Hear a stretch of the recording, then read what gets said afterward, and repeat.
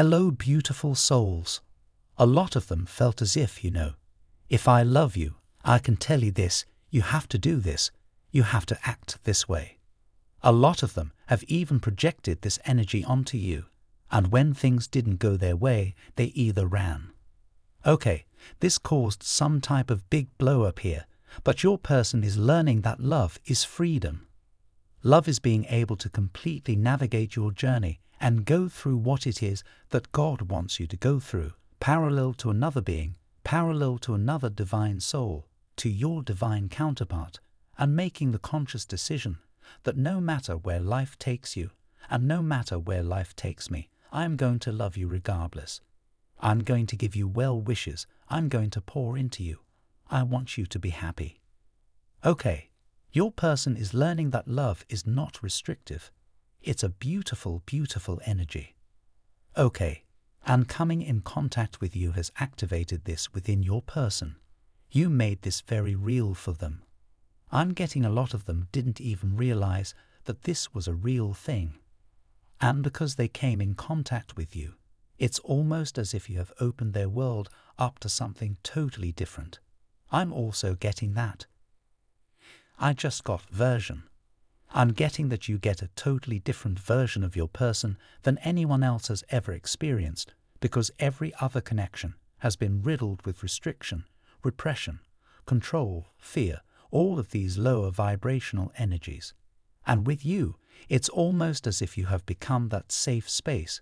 You've given a new definition to love, to light, to spirituality.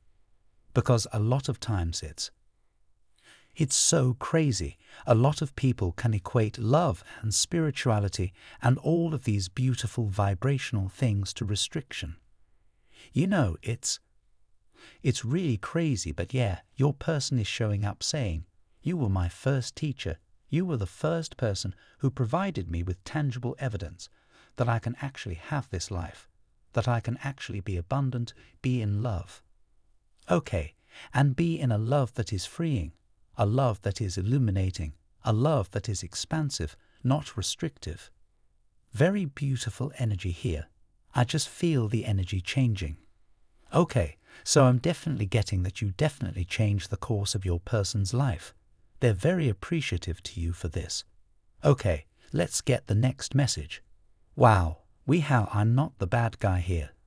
Yeah, so I'm definitely getting that your person made a lot of choices that were not a direct reflection of what it is that they were feeling on the inside here, and they want you to know that. I'm definitely getting that your person wants you to know them on a deeper level. It's like they really want you to know their journey and what it is that they've been through and how they got to this point. Because maybe you're viewing them through a lens that's very surface.